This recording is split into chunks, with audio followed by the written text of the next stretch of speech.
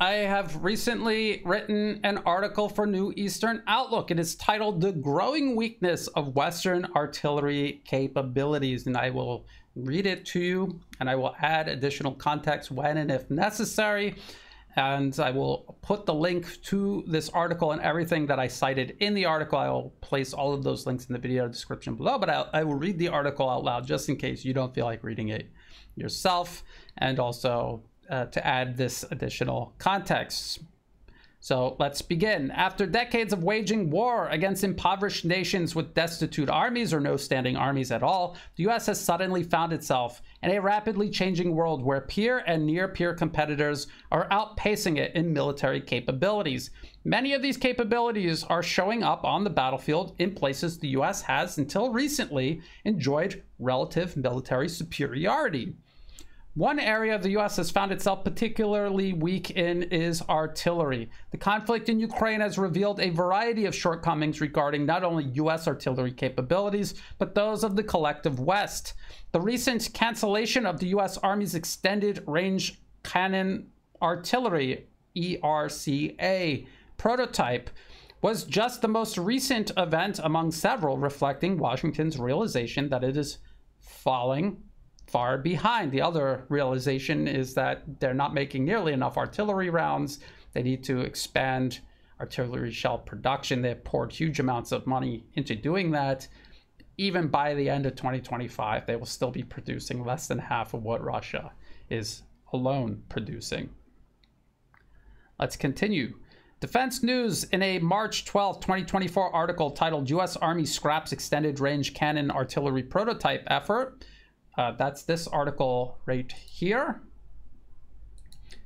It writes, the U.S. Army is changing its approach to acquiring a long-range artillery capability and is scrapping its 58 caliber extended range cannon artillery prototyping effort, according to the service's acquisition chief.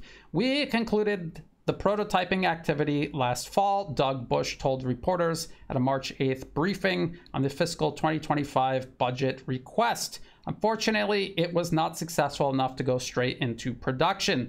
The new plan, following an exhaustive tactical fire study meant to revalidate elements of the extended range cannon requirement, led by Army Futures Command, is to evaluate existing options from industry this summer to get a sense of the maturity of those systems."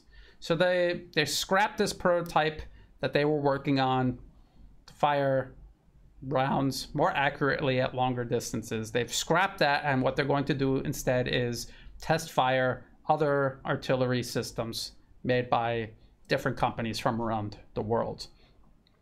The article explains that the prototypes began suffering from many of the same problems Western artillery systems transferred to Ukraine have suffered from, such as excessive wear on the gun tube after firing a relatively low number of rounds. Until relatively recently, Western artillery systems were only required to fire relatively low numbers of rounds as part of fire missions targeting irregular militant forces in support of infantry. These missions would take place from static fire bases well out of reach of the small arms used by militants.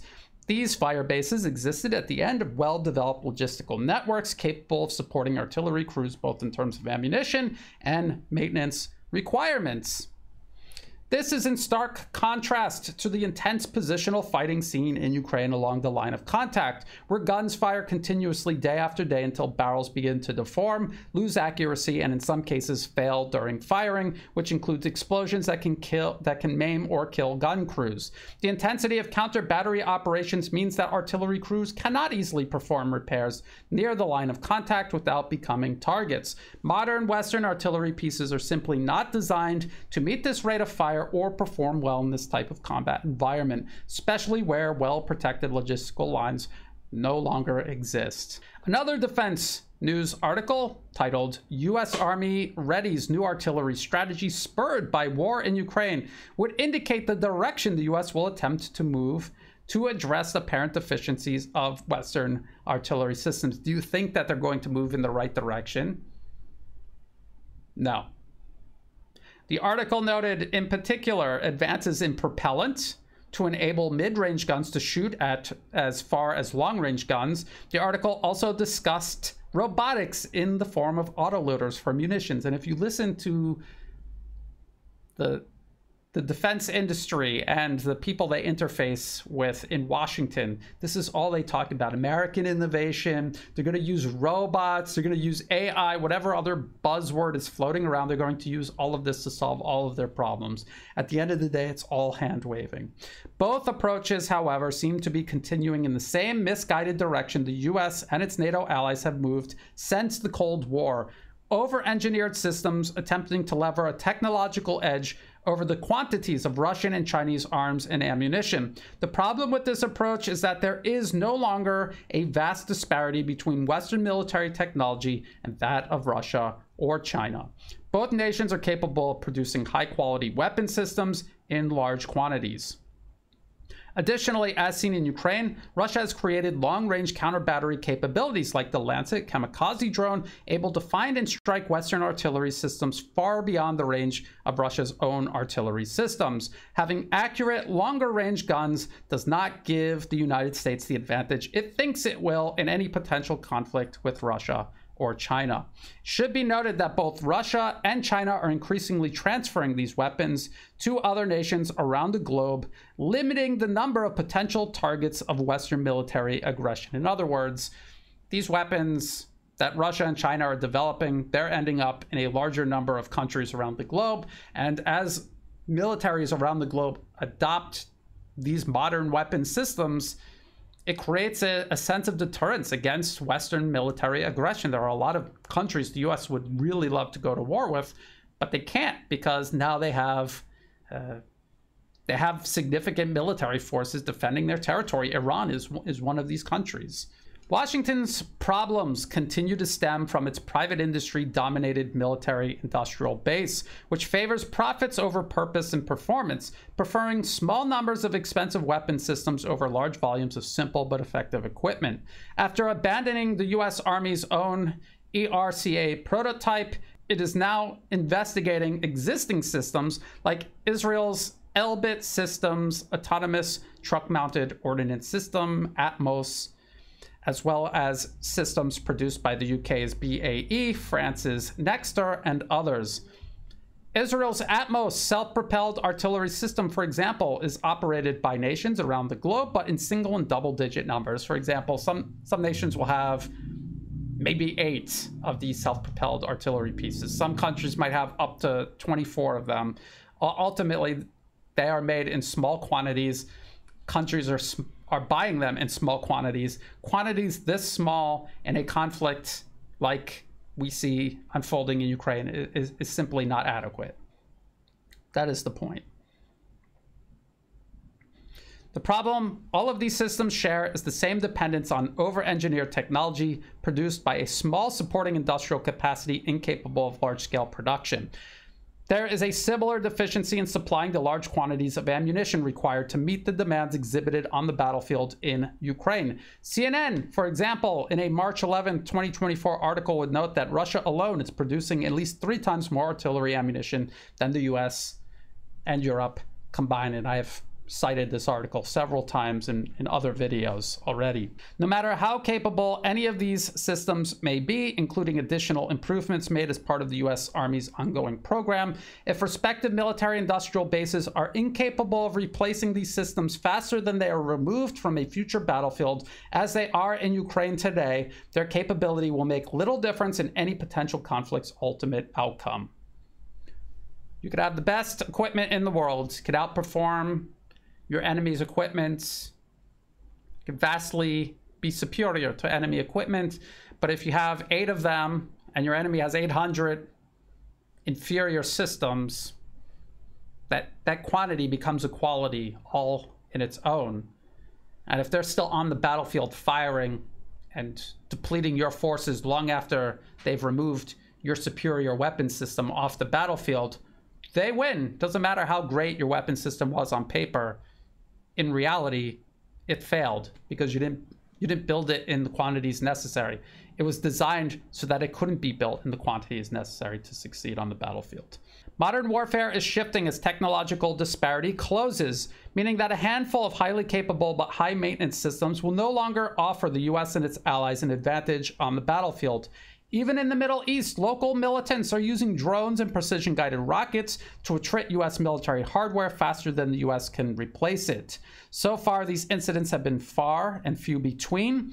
If a large-scale conflict broke out between the US and Iran's many allies, US capabilities would quickly suffer attrition and create an operational crisis for US forces. And in many ways, we could already see this taking place in the Middle East. And you have to remember, the US arms many of its proxies in the region. When Saudi Arabia had been an obedient US proxy and was fighting Yemen, Saudi Arabia was depleting the collective supply of Patriot interceptor missiles around the globe. And the Patriot missile system was struggling to intercept Yemeni missiles, drones, and rockets. So that's just one example of how these irregular forces are depleting US weapon systems on the battlefield faster than they can be replaced by US industry.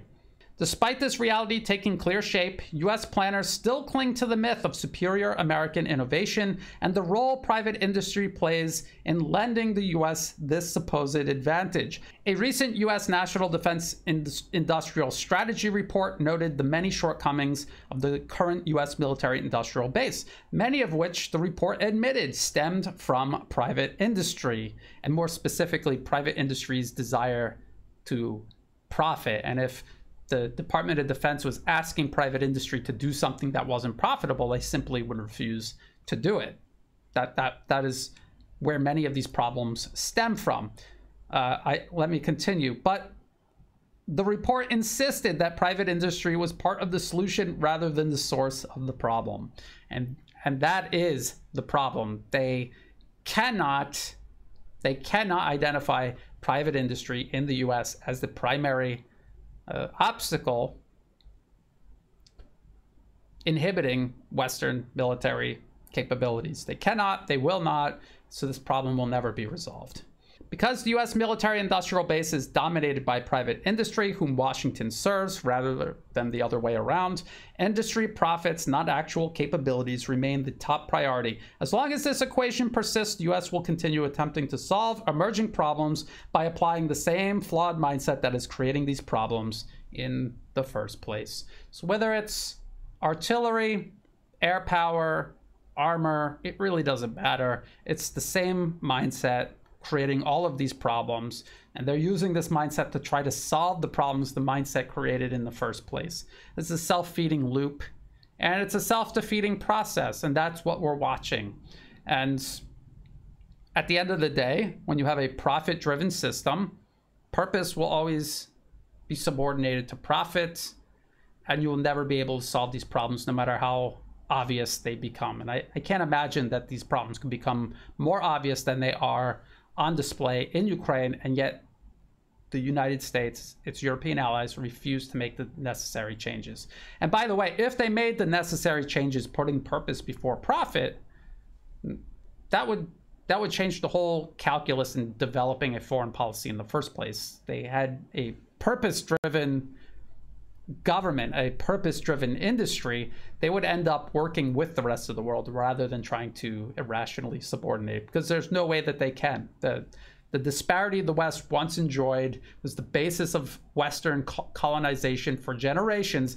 That is gone and is not ever coming back. That's why it's irrational for them to continue pursuing it, saying nothing of it being immoral. And this will continue, and I will continue keeping an eye on all of this. If you thought this video was useful, please like and share. Think about subscribing. It's free to do. It helps the channel grow. Check the video description below for other places you can find and follow my work. Check the video description below for the link to this article that I wrote, as well as to all of the sources that I cited in the article. There are also ways you can support my work listed in the video description below. I do not monetize my YouTube channel or any of the other social media platforms that I'm on. If ads pop up, feel free to skip them. If you do want to help support my work, please do so through Buy Me a Coffee and also through Patreon. To everyone who has been helping out, whether it's a one-time donation, donations month to month, or even if you have no spare money and you're just helping by sharing my work with others online, that is all greatly appreciated. That all makes this work possible. So thank you. And as always, thank you for watching.